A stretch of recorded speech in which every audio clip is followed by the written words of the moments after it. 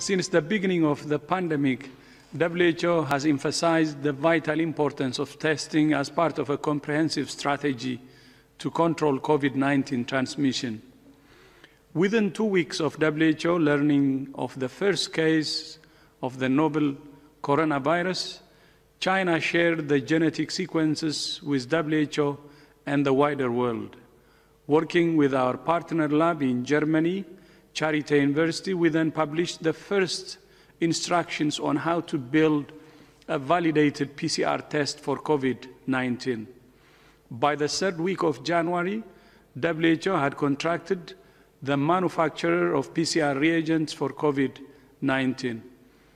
And by the late January, WHO began shipping PCR tests to over 150 labs around the world, enabling countries to identify and trace the virus. At the same time, we began working with partners to develop simpler, faster tests for use anywhere around the world to diagnose COVID-19.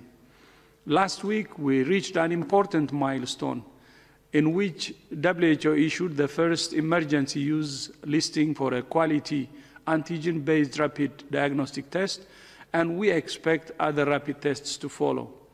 Today, I have good news. I'm pleased to announce that thanks to an agreement between WHO and partners here today and others, a substantial proportion of these rapid tests, 120 million, will be made available to low and middle-income countries. These tests provide reliable results in approximately 15 to 30 minutes, rather than hours or days at a lower price with less sophisticated equipment. This will enable the expansion of testing, particularly in hard-to-reach areas that do not have lab facilities or enough trained health workers to carry out PCR tests. This is a vital addition to their testing capacity and especially important in areas of high transmission. Volume guarantee agreements have been developed between 2 manufacturers and the Bill and Melinda Gates Foundation, which will make 120 million of these new, highly portable and easy-to-use rapid diagnostic tests available over a period of 6 months. Currently, they are priced at a maximum of $5 per unit. These are already substantially cheaper than PCR tests, and we expect the price to come down. The quicker COVID-19 can be diagnosed, the quicker action can be taken to treat and isolate those with the virus and trace their contacts. We have an agreement, we have seed funding, and now we need the full amount of funds to buy these tests. Over the weekend, my friend Boris Johnson, the Prime Minister of the United Kingdom, announced new funding for both WHO and COVAX, which is the vaccine's arm of the ACT Accelerator. Together, the world has to raise an additional $35 billion for the ACT Accelerator. But this represents a great deal for countries in the context of the trillions of dollars they're currently spending on stimulus to keep economies afloat. If we act together, we will win together. To tell us more about today's breakthrough in diagnostics, I will now hand over to my sister, Dr. Katarina Bem, who is the CEO of FIND. Katarina.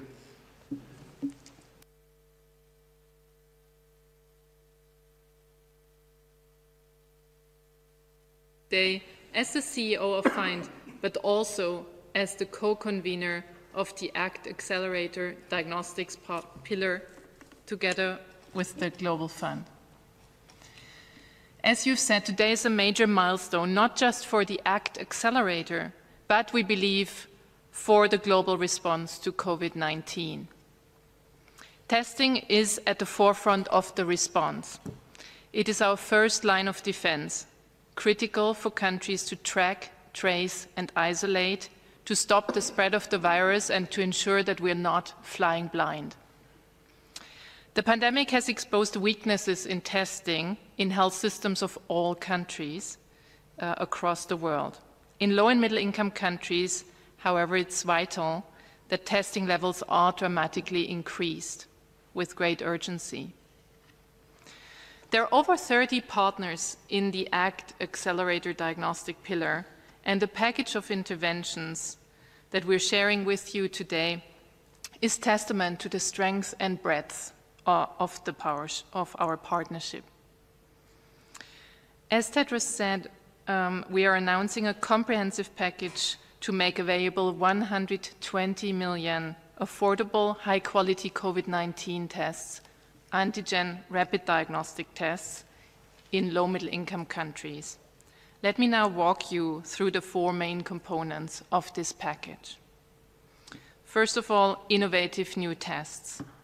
Following the WHO policy guidance on antigen RDTs on the 11th of September, we now have two high-quality tests, which are the first in a series that are being developed and assessed by WHO for emergency use listing. These tests provide reliable results in just 15 minutes rather than hours or days, and will enable expansion of testing, particularly in countries that do not have extensive laboratory capacity or trained health workers to implement molecular or PCR-based tests. So these antigen rapid diagnostic tests are a critical complement to these molecular and lab-based tools. Second, volume guarantees. Agreements have been signed between the Bill and Melinda Gates Foundation and two rapid diagnostic tests producers, Abbott and SD Biosensor, to make 120 million tests available at $5 for low-middle-income countries over a period of 6 months.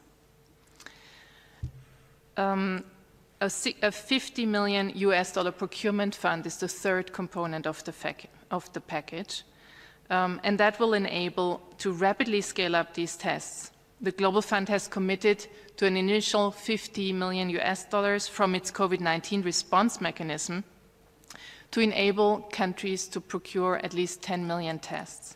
The first orders are expected already to be placed this week. And last not least, the fourth component, an implementation, research and rollout component. Together with WHO, we at FIND are working to understand how these tests will best be used in countries and how they optimally fit into health systems.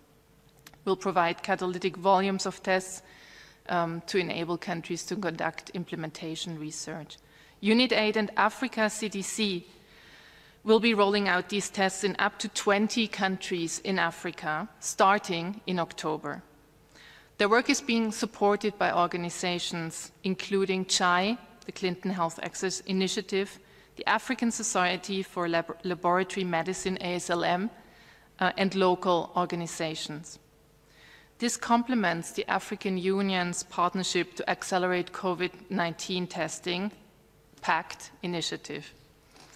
So this comprehensive end-to-end package of interventions has been put together with a speed that none of us here today have ever seen before. And it's really a testament to the power of the partnership. With this package, and thanks to financial support of several countries, the ACT Accelerator partners have secured much needed tools for low-middle-income countries to dramatically increase COVID-19 testing. However, as Dr. Tedros said, and while we've made great progress, challenges, of course, remain. To reach all those who need testing and to bring test prices down, we urgently need to fill substantial funding gaps that remain. Today, the ACT Accelerator Diagnostic Partnership still needs 1.7 billion before the end of the year to deliver what is needed to ensure everyone who needs a test gets one. Thank you.